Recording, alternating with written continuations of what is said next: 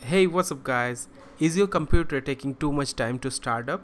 The first boot in the morning and probably it is taking about a minute or two and you have basically no clue what is going wrong. In this video, I'm going to show you how you can identify what is causing this startup slowness and how to fix it. So let's get started.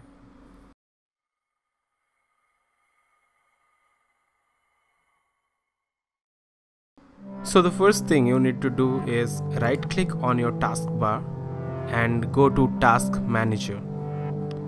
Once that is open, select the tab Startup. Now in this header you can just right click anywhere basically to get this menu. Once you are here, just say CPU at startup. There you have it. So it shows the number CPU at startup. You can basically sort it based on the time it has taken.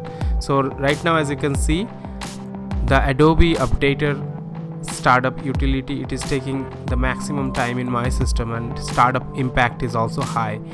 So what I probably can do here is I can just click on this particular item, which selects all the sub item as well, and click on disable, because I don't want this to run at the startup. I don't require it basically. So you have to be careful also. You don't want to close something or disable something that might be required by the system. So you have to apply a little bit of due diligence here, and once you figure that out, you can basically disable it or enable it accordingly.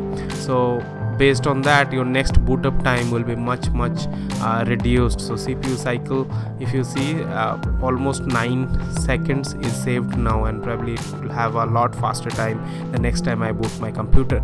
So that's basically it, and I hope this video really helps you with fixing the long startup time issue.